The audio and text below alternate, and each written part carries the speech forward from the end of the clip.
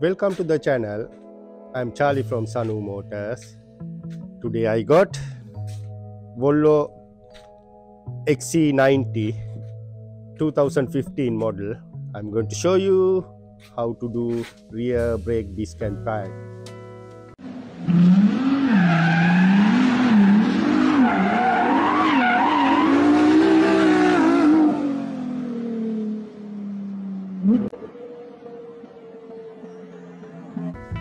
If you still not subscribe my channel, please do it now and press bell icon, then you can get my new videos. If you have any question, comments, suggestion, please mention below. I'll come back to you as soon as possible. Right, I'm going to show you, this is the OBD connector. Underneath here, I'm going to show you how to release electric parking brake with the computer. First, need to ignition on mode, because this vehicle has a keyless entry. You need to do, don't going to press any pedal, leave it everything as it is. Then after that you need to turn this knob to the start side and the holding 1, 2, if you hold in like a 3 second, it's coming to the ignition on mode. Then after that you need to press the brake pedal and release parking brake. Once you release, this sign going to be disappeared. See, it's disappeared now. Then after that you need to go to the computer, special function, depend on your computer. I'm using Mac tool computer. Brake reset, okay, Volvo, okay. I'm going to select brake pad replacement, okay, automatic search, automatic scan. Right, there is an instruction, vehicle must be stationary, must be in operating key, engine off, yes. Parking brake release, yes, already I released the parking brake. Press OK. Then I have to press start. I'm going to press start, and after that parking brake enable, release the parking brake, start maintenance, exit maintenance model, start maintenance mode. I'm going to press. Right, now you can see here at the dashboard, ABS light blinking, parking brake light blink. That means it's ready for the service mode. Then I'm going to leave it my computer as it is. After that I'm going to ignition off, leave it everything as it is, and I'm going to back. This is the tool we needed for this job. If you have like a heavy duty 3-ton jack, it's a bit handy. 2-ton jack not enough for this job. And also this is brake cleaner, cleaning this. And also we need a copper grease, and this is silicone grease for the slider pin and the brake pads. Then I have a ratchet gun, impact gun. If you don't have this tool, don't worry, you can do the manual way. And also you need a number 7 Allen key, Allen socket, whatever, T30, this one, and half inch short extension. This is number 15 mils 2 socket, 10 mil spanner, 15 mil long spanner, and also you need a wire brush and breaker bar, and also you need a wobbly head, long ratchet, and the smaller ratchet half an inch, and 2 screwdrivers. And also if you want, you can use like that mat for your knee safety. This is the tools we needed. I'll mention everything in the description. At the moment I am running with minimum facilities. I need a advanced tool for do these videos. Then after that my videos more clear and more details I can give it to you. If you can go to the description and give us for donate, it's very helpful. Please think about that one also. Let's go for the job. Straight underneath here, jacking point, when you do the job you can see the square bit underneath.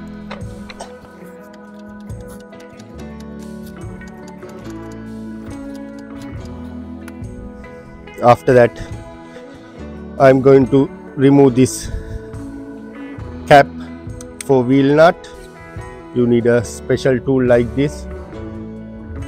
If you don't have one, I'll mention link below, you can go through there and you can buy this one.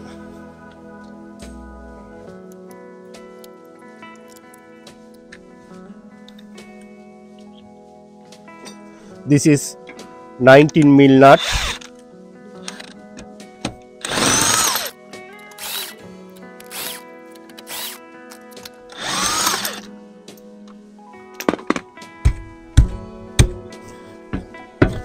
Right.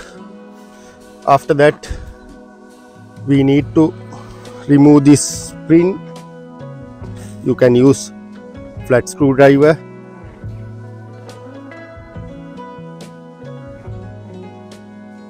Sometime if it jumped, it's coming to your face, be careful.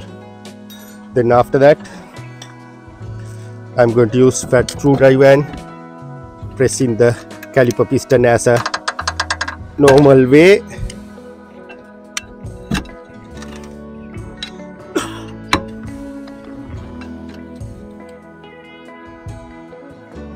Right. After that what we have to do, remove this dust cap.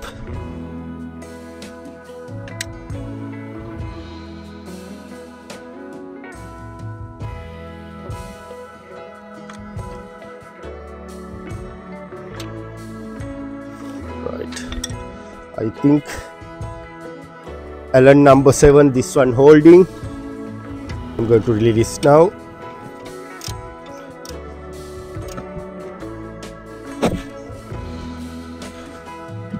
I'm just going to crack with the ratchet. Then after that I'm going to use my spanner because no space there.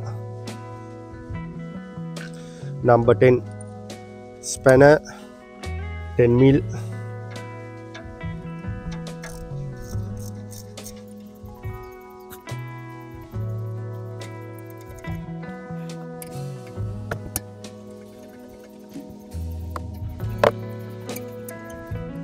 Right, after that you can press in this caliper pin sidely, then lift up this one. In beginning you need to lift up this one. In beginning I mentioned to you, you can do without computer. What you have to do, one Allen screw here this side and another Allen screw in here this side. You can see this is the one. You need to remove these two. After that you can lift up this whole plastic cover. Then there is after that the shaft there. Then you can rewind that shaft and you can do the manual way. But however I am not introducing that way because the dealer recommended this way. Then I had to follow the proper way. If you want to do the opposite way also you can do it. That's why I want to show that one. Then after that I am going to remove this holding screw in the disc.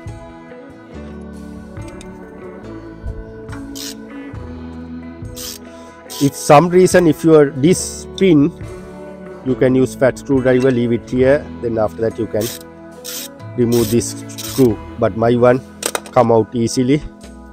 Then I don't want screw bit. Right. Next step, I need to remove this caliper holding bracket or caliper runner. It's holding with 15 mil 2 bolt, but however I can't use the ratchet because there is not much space. Because of that I am going to use my spanner. If you have a spanner it bits handy, otherwise you have to struggle a little bit.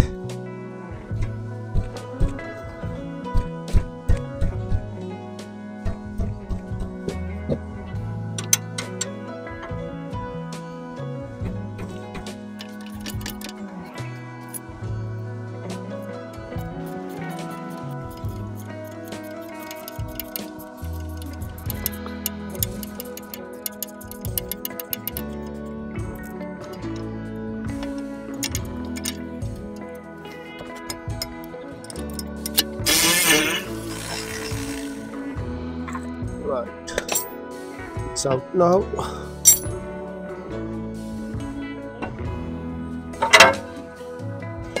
Right, now disc out. After that, I'm going to clean this caliper runner.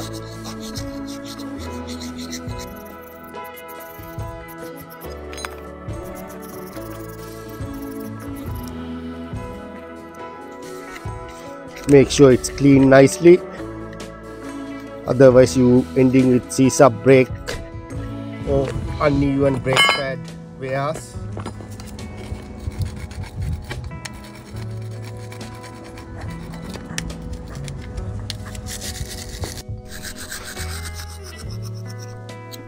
Right, it's clean. Next step, I'm going to compare old disc and new disc. Make sure exactly right size. Yes, I'm happy. Also, yeah, yes, I'm happy. Then after that, I'm going to install this disc. Before that, make sure clean surround this surface because it's come with the oil coating. You can see.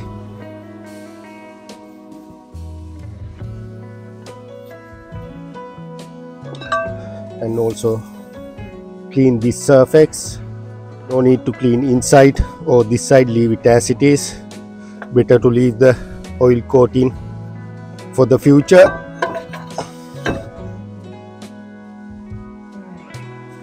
Then after that, I'm going to apply little bit copper grease for this screw.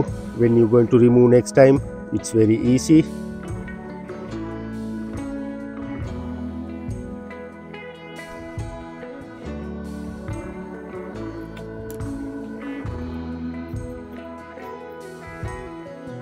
Just do the hand tight.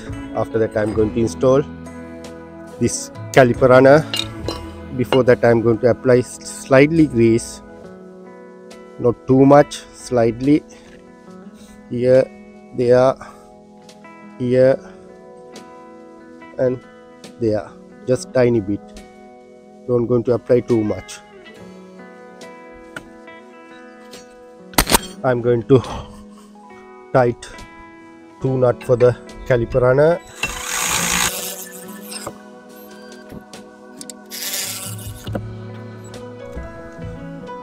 Right, nice and tight.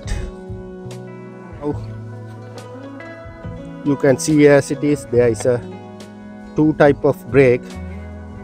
One brake pad has a internal groove like this. This one need to go inside and the other one need to go outside. I'm going to check with old pad and the new pad, identically same. Then other pad stuck here. Right, I'm going to check outer pad, that one also identically okay. Then I'm going to apply sidely copper grease.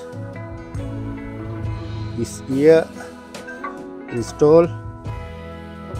Then after that, other side, same thing, need to apply little bit copper grease and install. After that, I'm going to take out slider pin. See,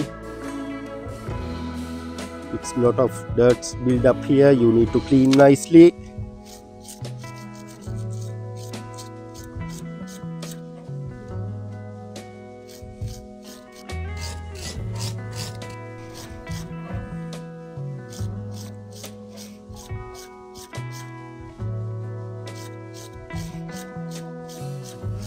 nice and clean now, you can see. After that I'm going to apply a little bit silicone grease. This is special grease for the slider pin. No need to apply too much, just tiny bit. And after that I'm going to install bottom one. After that I'm going to remove the top one.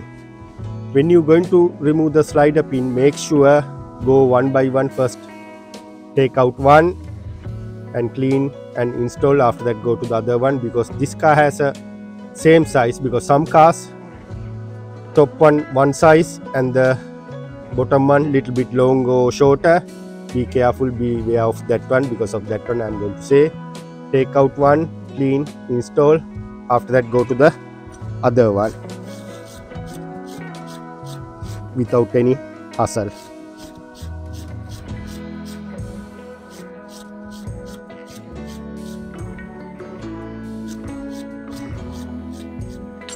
After that I'm going to apply tiny bit silicone grease. Don't going to apply copper grease, because when the dust go in, this copper grease little bit getting harder. Because of that I'm going to say better to apply silicone grease. Also I'll apply the link for the grease also well. Have a look my description please. Right, this piston need to go little bit more in. I'm going to use my special tool for pressing rest of bit. If you done it first time, it's very easy.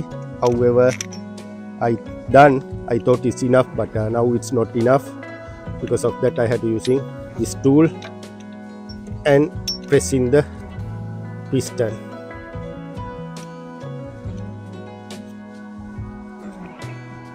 Now you can see piston go in.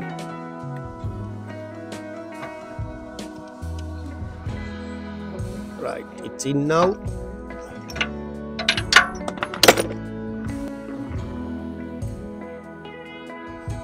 After that I can install caliper.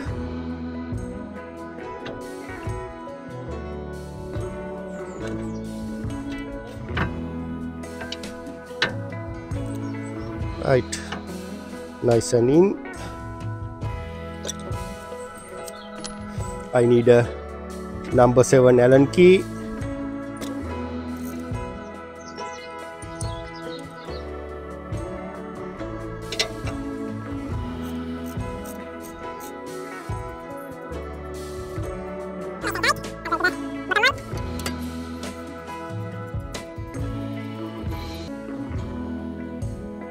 Right, nice and tight. After that don't forget to reinstall this dust cover. One for top, one for bottom. After that this is retention clip. You can install one side like this, hold here and you can press from the finger. Now it's okay. Make sure all way in. Right, after that I remove from here. Make sure install to this clip like this, and one more final checking everything okay. Yes, everything all right. Then after that I'm going to install tire.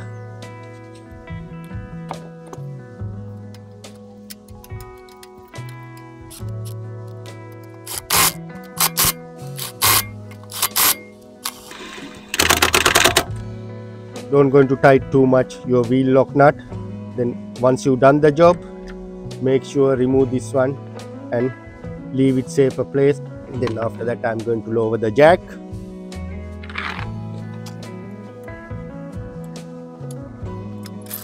Right, after that you need to install these caps.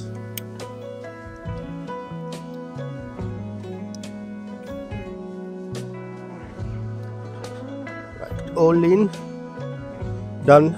Then after that we need to go inside and reset from the computer electric parking brake. I'm going to show you how to do it with the computer. Let's go inside the car.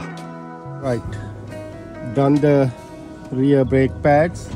Now you can see still your brake light, parking brake light blink. Don't going to press any pedal. Computer will do the everything. I need to do ignition on, hold to the start side 3-4 seconds, it will on. See, it's on now. Then after that need to go to the computer, exit from maintenance mode. I'm going to press that option. Then after that you can hear brake winding noise at the back.